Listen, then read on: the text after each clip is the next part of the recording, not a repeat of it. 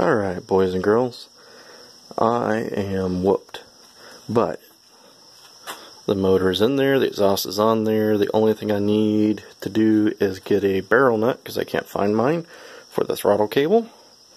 Have the regulator all wired back up. The fuel line's been searching for hours. I don't know why, but it's always ridiculous to find fuel line fittings and hose clamps, even though you've done it 5 million times.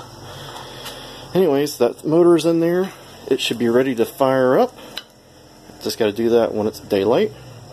Got the axle seal kits in there the way it's supposed to be, not the way MP told me to put it in. I should have known better, but I followed directions. Anyways, that's about it. Hopefully it'll make some noise tomorrow and we can take it to Nodo.